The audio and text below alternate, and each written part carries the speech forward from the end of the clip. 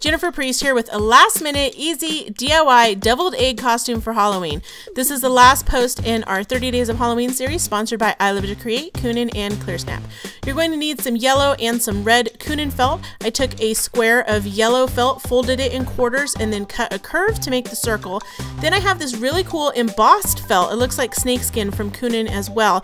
And I'm using some felt and foam glue by Aleene's, available through I Live to Create, to add that little strip of felt to the plastic headband.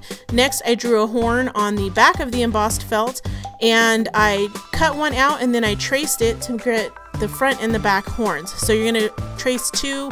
You're going to cut two one direction and then two the other direction to get the fronts and the backs. Next, I used that felt and foam glue to glue the tops of the horns together, so the front and back together. I left the bottom open, and then I wrapped the bottom around the headband and used the glue to secure it in place. Next, I used pins to hold it together, as well as some clothespins to hold it all while it was drying. And it takes about 15 minutes or so to dry, and then it's ready to go.